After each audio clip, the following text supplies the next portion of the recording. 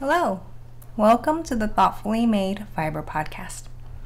My name is Aimee and I am recording here on April 4th, 2021 here in Southern California with my family. They are Roy, my partner, and my two kids, Clara and Kaylee. This is episode 4. I can also be found at Instagram if you'd like to connect there. My username is @Aimee Sher, then I'll put a link below to that. As always, this episode is fully captioned and everything I'm talking about will be in the links below. I have so much to share with you today, seriously so much. I feel like I've really made progress since the last time I filmed. I was in such kind of like a really depressive mood for a while, but I've been knitting just as part of my mindfulness practice and just working my way through it.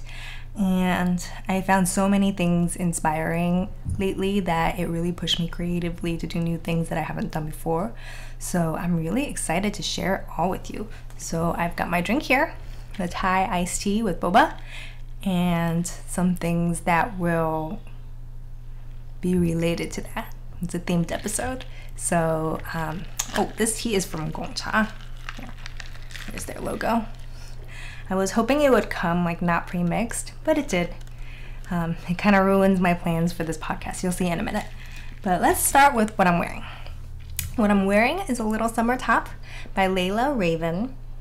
It is part of the linen collections that she made with her former employer. And I made it with the recommended yarn. So let me stand up so I can show you. It is a little cropped linen tee made in fingering weight linen. It has this lace panel across the top that runs down the arms. Very pretty. Let me come over here so you can see it.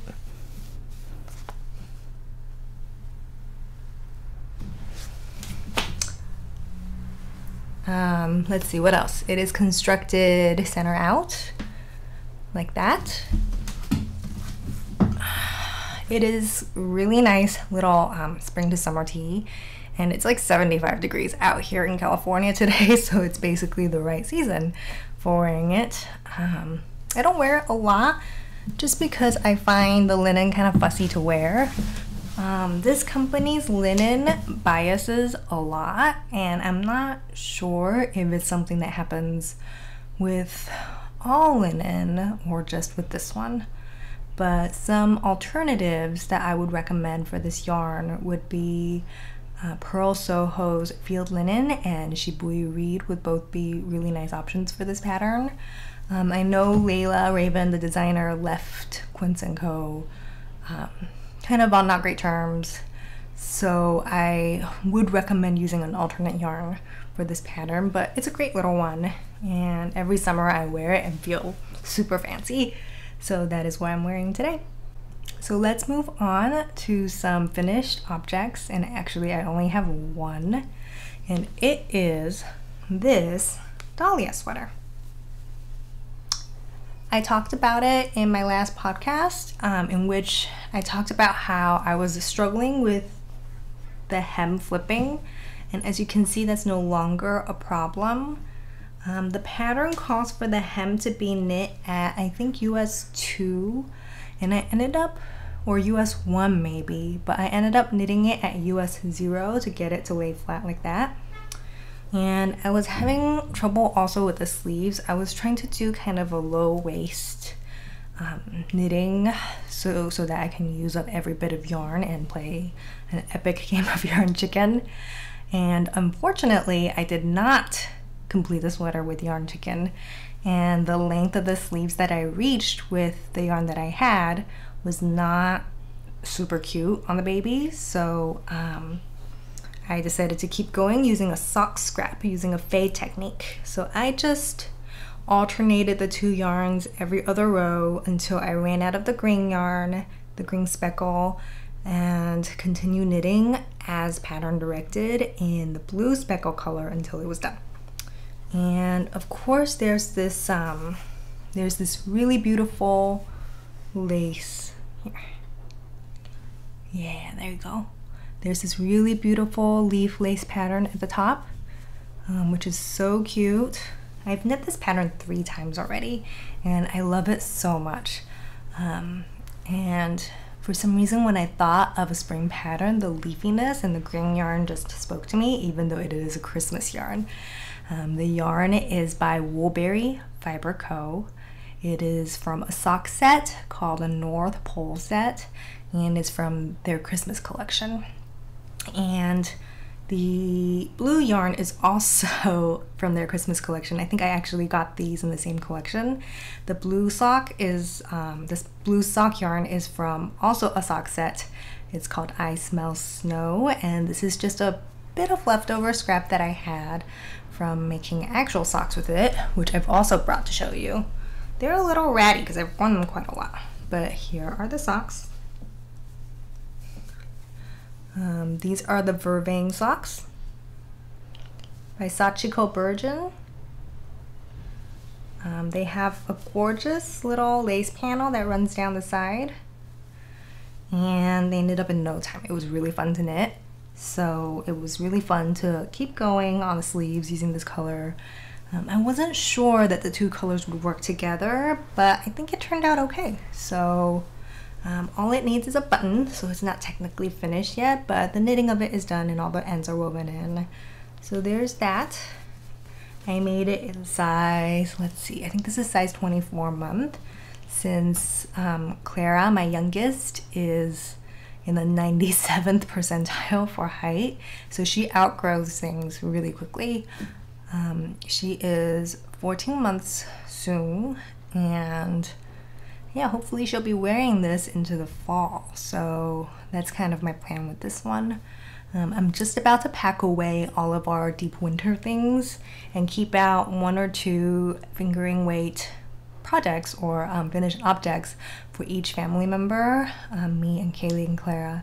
I don't really knit for Roy just because it's so yarn intensive, but I think one day I will try to get to it. But for now, I'm going to do like a spring cleaning of all my sweaters. I wonder if it's cold enough. I wonder if it's warm enough where you are to be doing that. I'm kind of hesitating a bit because of certain plans we have. So I hope to be able to share more with you soon about my little cleaning process. I have another finished object, which I cannot show you today. And that is a shawl, a secret test knit for Viber Tales, who is also here on YouTube. I will link her information down below. It is a secret test knit, and I finished it, and it is on the blocking boards. So I'll insert some footage here of just me washing a shawl because I won't be able to show that one for a little bit. I think I showed a little bit of it last week, but I can't show the full shawl yet. So there's that one, and we'll just move right along. So I finished the camel and silk spin that I started a few episodes back now, I think. In my very first episode, I think this is what I was spinning. Actually, every episode that has had footage of me spinning has been this. And it is this beautiful skein here.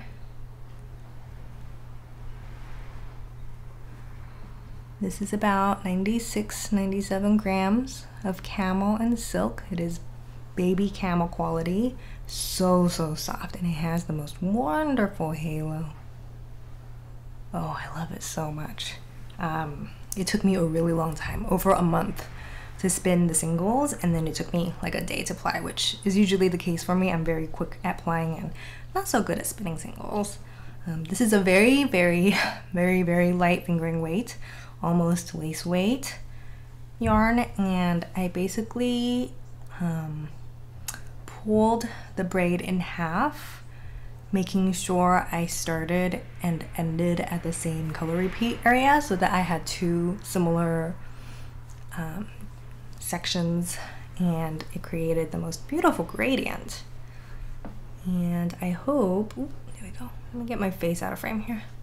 So hopefully it'll become a shawl someday. I just need to pick a pattern, and because it's so shiny and halo-y and wonderful, I'm thinking about even doing some beadwork with it. I think that would be really beautiful. It's definitely a special occasion yarn, a luxury yarn. So I had such a good time getting to know the Camel silk fiber base with this, and yeah, it's really just inspired me to try different fibers. So that's my last finished object. Like I said, I've been very productive. I've done so much since we last talked. So let's see, what else are we doing? Let's move on to works in progress. The first one I have is another spinning project.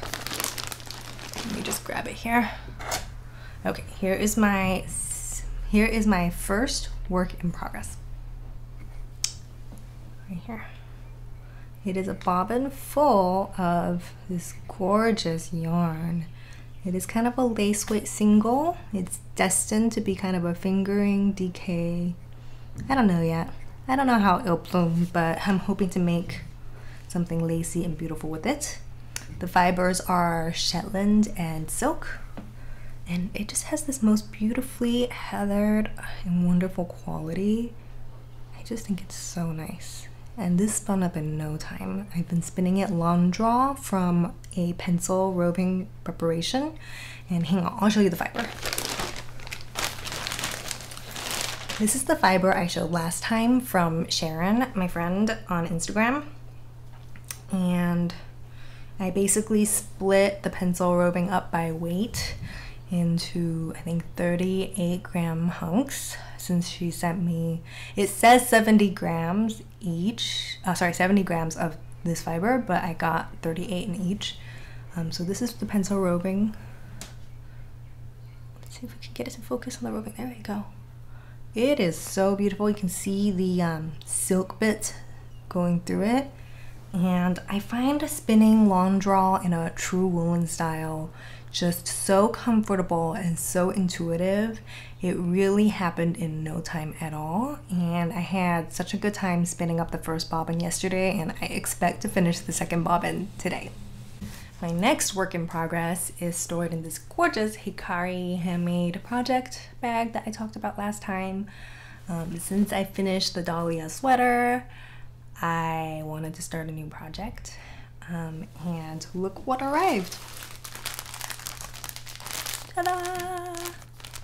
This is the beautiful Thai iced tea gradient set by 626 Yarns.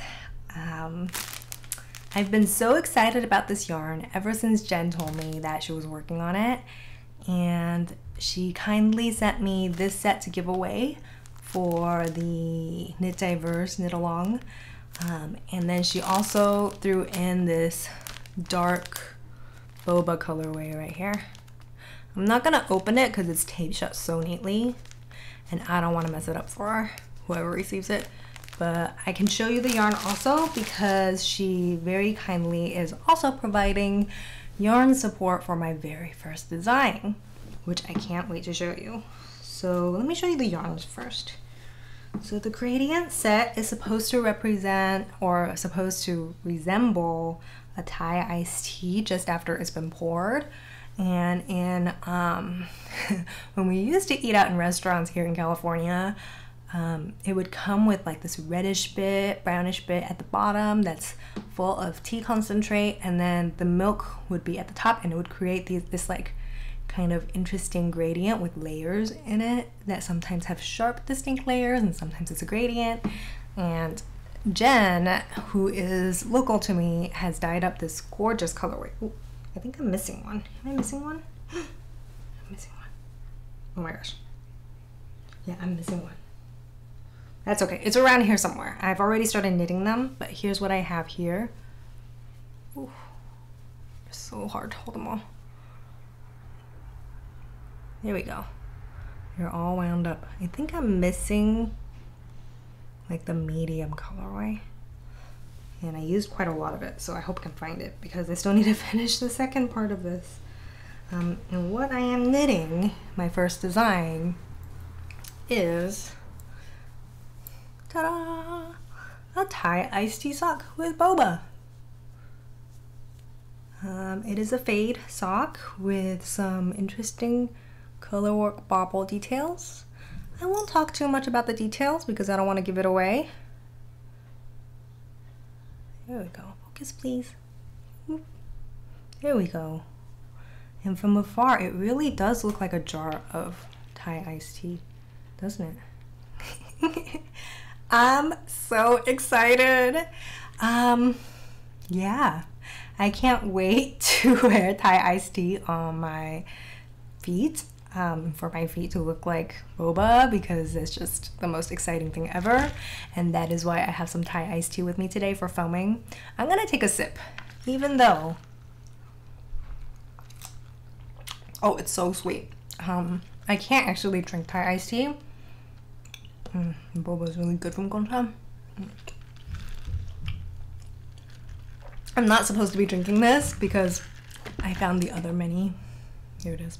I'm not supposed to be drinking it simply because I have pre-diabetes, and Thai iced tea usually comes with some kind of like condensed milky, super sweet concentrate that is just not great for my blood sugar. So I actually ordered a strawberry tea, which I'll show in a minute, but I wanted to show all the Thai iced tea colors here. There we go. Here is the main gradient set. There we go. Here they all are. And then they come with, ooh, come on, work with me here. Here we go. Cover my face. They come with a boba colorway as an optional add-on. Boop, boop. There you go. This is a nice simple boba colorway. So that is what I'm working on. Thanks to all my lovely Instagram friends, I have already secured a test knitter. Sorry, not a test knitter. I have secured a test knitter, but I have also secured a tech editor so that these socks can be fully edited and fully tested before I release them. I think I'll be launching a website to sell them at, as well as on Etsy and maybe PayHip. I can't access Ravelry right now since I get migraines from New Rev. So please let me know where you usually purchase patterns, if not on Ravelry. I'm still trying to research my options on where to sell. Since I'm a brand new designer, I'm really excited about this. Just look at that. It looks even better on the foot. I'll try to include footage of it on my foot once it's done. So I'm gonna try to do that for you. So that is my boba socks that I'm working on. This is the first sock, and once the first sock is done, I'll send it off to tech editing, and we hope to release this sock pattern sometime in late May, early June. And Jen will also be creating some kits for it. I'll also be offering a sample. A friend will be knitting up a sample for me in a more budget-friendly yarn based on this drink here. So this is not as pink as I hoped it would be. I'm gonna shake it up. We've got like this strawberry puree at the bottom.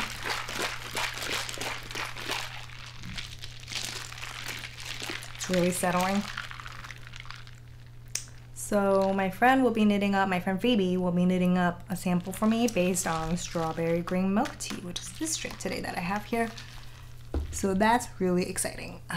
It's gonna have, the pattern will have both a fade option and a solid with contrast boba option. So those are two options for you to pursue if you'd like to knit this pattern. Definitely follow me on Instagram. That's probably where I'll put the tester call. And when I do have the tester call out, I'll probably also film an episode with finished socks just to show you. So be on the lookout for that. So let's see, what else have I got here? Oh, so this set has already been spoken for because it is for the Knit Diverse Knit Along that I've been running over on Instagram. That is where all the knit along stuff is happening. So this one, I'll actually be drawing the prize for this one in just a few hours, and I'll be mailing it out. But I've got a few other prizes to show you, I think. At least one. Oh, yes, I have one prize to show you. Let's see. This will be one of next week's prizes, I think. Oh, Alexa, stop.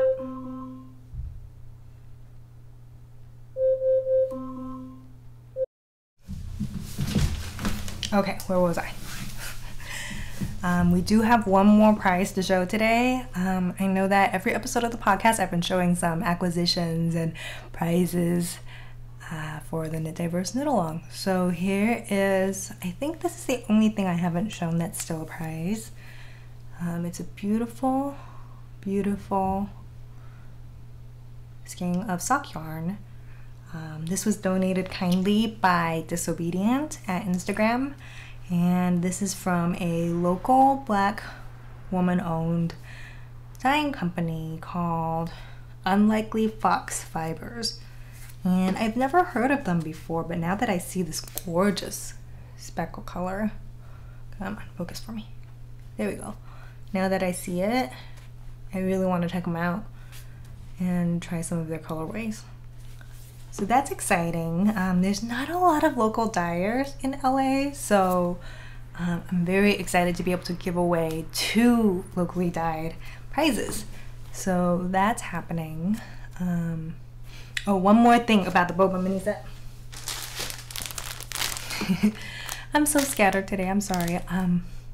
The BOBA set will still be available all the way through the end of this week, and $10 of every purchase will be donated by Jen to Red Canary Song, which is an organization that fights for massage parlor workers, women, and just generally people who are in sex work trade who don't normally get a lot of representation, and it's kind of like a mutual aid collective organization. I didn't explain that very well. I will link them below and you can check them out. They're a great organization.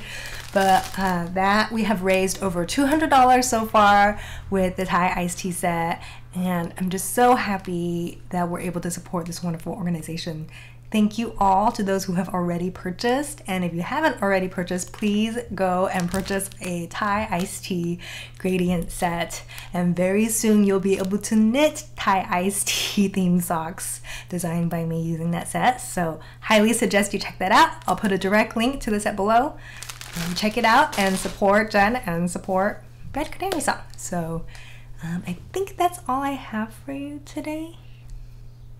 I missed a work in progress.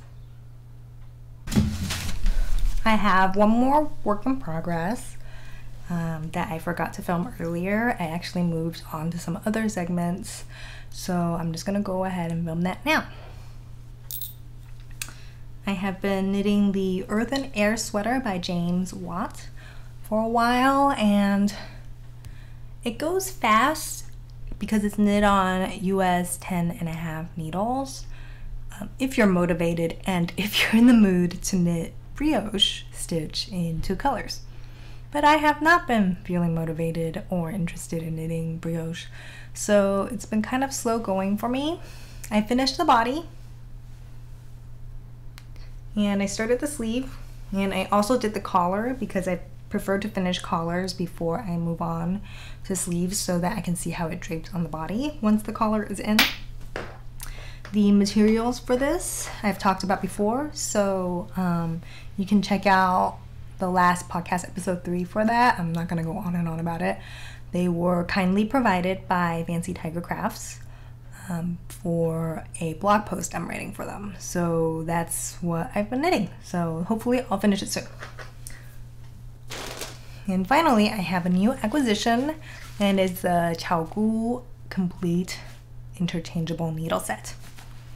I got it in, I forget what it's even called, but I'll put a link below to it. It is the metal set, and I'm really enjoying it. Here we go. Metal needles. It comes in like a complete set of a bunch of sizes from US 2 all the way to US 15. So I got the 4-inch complete, which I think makes up to 28-inch circulars. Because I didn't have a lot of metal needles in 16-inch circular, and I felt I really needed them. So I got this one to kind of bridge that gap and get those 20-inch projects in there. I really love these needles. I don't love them as much as the Addy for the material. I've been kind of like a long-term exclusive Addy user for a while. And I do find the Addy is more pleasant to knit with for the material, and it makes a nice clean click instead of what this one does, which is here. I'll use the mic and I'll show you. Oh, worst. I do not like that sound, but I can knit so much faster with it, especially if I'm working a lace pattern, because they are super sharp. They are way, way, way sharper than Addies. So much sharper. So I think it's a good trade-off to have that sound. I think these are surgical grade stainless steel, and yeah, they come with needles, they come with the cable to connect them with, you know the drill with interchangeables. I have not owned that many interchangeable sets. The other set I have are the Likey or Leaky, I don't know what they're pronounced as, sets. They're okay. I don't love the cable on those, and I knit really slow on wood, even coated wood, resin coated. So I ended up getting this Chogu set, and I've already knit so many things with it. I think I knit all of this sweater until I ran into the trouble with the sleeves. I knit like 100 grams, 400 yards of the stuff, fingering weights, US size 3 needles in like 3 days. 3.25 millimeters is what that size is. I'm trying to use all the different measurement conventions instead of just using the US based conventions. Where was I? Oh, so these do knit super fast. The lace was really easy to work on these. I really enjoy working with these needles, and I highly recommend them. Very secure, really smooth drawing, just everything you need in an interchangeable situation. So that is that. So I think that is all I have for you today. Thank you so much for joining me here today on the Thoughtfully Made Fiber podcast. I really enjoyed sharing all the things that I have going on with you, and I hope that you found it to be an inspiring and joyful episode. I certainly had a really good time making all of these things and sharing it with you. So if you like that, do subscribe, and I'll be back soon for another episode. I have other designs that I've been dreaming up that I can't wait to share with you all. I also have some personal news that I hope to be able to share with you very soon. So there's lots of exciting and enjoyable things for me going on. So I hope you'll join me again. And for now, I'm gonna take my Gongcha strawberry milk tea and go and enjoy the rest of my day with my family. I hope you have a wonderful day, and I'll talk to you soon.